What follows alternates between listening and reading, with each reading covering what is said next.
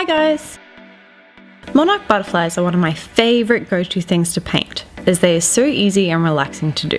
This piece is a fun one you could use for Halloween, and you could easily tie it in as an Effie trinket look. Start off with Mehron orange to create the base shape for the butterflies. It's best to keep a reference image handy and try to copy the shape as best as possible rather than wing it. Keep the edges very rounded, and the top pieces are also wider than the bottom. Scatter these shapes across your neck to create a collar-like piece, thinking about overlapping the butterflies and slightly different angles. Using Mehron yellow, start to lighten the centre of each butterfly, but keep the outer areas orange. Then, mixing Sugarpill, Buttercupcake and Melt Neon, intensify the colour and blend it out a little bit. With Sugarpill Flamepoint, darken the outer wing and blend. To detail each butterfly, I am using Mehron Black and fine art stalk brushes. I always start with the body and head before moving on to the outline. Take your time, as black is quite unforgiving, especially when working on a more complicated area, such as your neck. Rather than some butterflies that have a similar sized top and bottom wings, the Monarch's top two are significantly bigger, so keep that in mind while you draw them out. Also make sure you think about that the bottom wings are curvy on the outside, but closest to the inside near the tail is straight. You may find that your lines leave a little excess base colour on the outside, but we'll clean them up. I wanted to darken the outer areas even further, so I used Melt Radon before moving on to detailing. The Monarch has 3 orange ovals on the top of each wing, so I am marking them out. Try to angle these rather than parallel like I have done on the first wing. I will adjust these ones a little bit later. Block out the black top areas of the wings with the sweeping curve, filling in the gaps around the ovals. I added a little bit more orange where I knew the oval should be, but I left this particular butterfly with only 2 ovals. It's okay to make mistakes, you're going to be the only one who really notices them. Continuing on to the rest of the black, I am thickening the outer areas of each wing, the straight bottom line of the top wing, and the outer areas of the bottom wing. However, keep the lines closest to the tail fairly thin. Moving on to detailing, I am using a size 0 art brush to create sweeping lines from the top area of the wing to the middle of the body. 2 slightly curved lines connect this one to the bottom. You want to create an almost petal-like look to the orange by curving the base of these lines. Then repeat this on the other side. Darken the lines if needed, then move on to the bottom wings. Each has a half oval-like shape pointing outwards. Then, you want to try and mirror the shape down into the black. Add 2 lines per wing on the outer edges of these ovals, following your reference pick, before once again curving out the lines to create petals in the orange. Using a damp brush, remove any excess orange before repeating this on every other butterfly on your neck. Using INGLOT Freedom System 357 eyeshadow, I shade the bottom wing underneath the top to create depth. Create drop shadows on the lower butterflies so that some have the illusion of being higher up, before shading underneath any that are just over skin.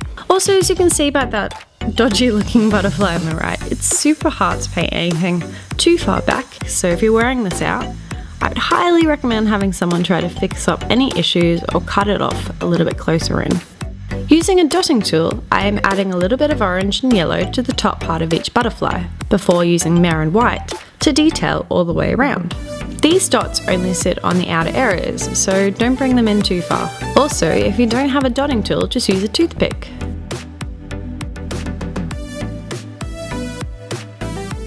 Highlight the body of the butterfly by adding dots and lines before adding fine white lines and eyeshadow on the inner part of the wings for a little bit of depth. I just used Mehron Ultra White setting powder as it was handy. Using the Kat Von D Trooper tattoo liner, add the antenna in. I decided I wanted to add some shiny butterflies to this paint, so I mixed Mehron Metallic Powder in Gold with Sugarpill Goldilux and INGLOT Duraline. Paint these exactly like you did with the orange as the base colour at the start, and then make a few dots where I needed. Moving on to my face, I define my brows with Anastasia's Brow Wiz in medium brown. I generally work from the middle towards the tail before filling them all in. I cleaned it up with a little bit of concealer too.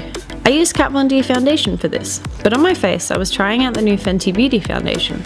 I was pleasantly surprised with this one. The colour's a little bit light for me, but it feels so good. After priming my eyes with the Urban Decay Primer Potion, I used Clementine from the Kat Von D Pastel Goth palette to create a base shade.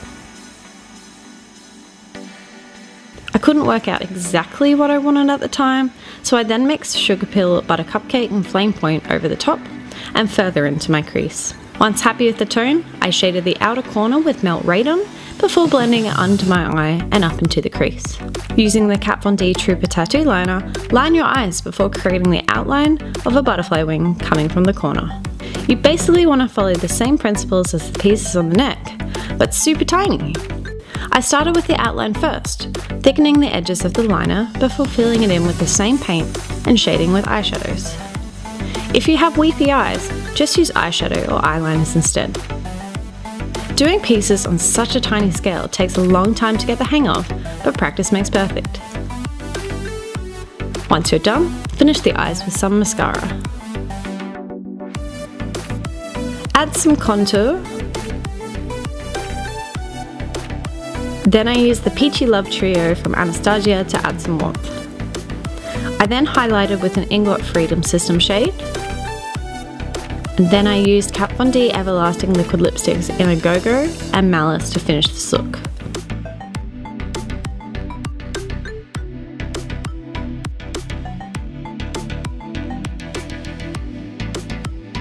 Topping it off with a little Anastasia.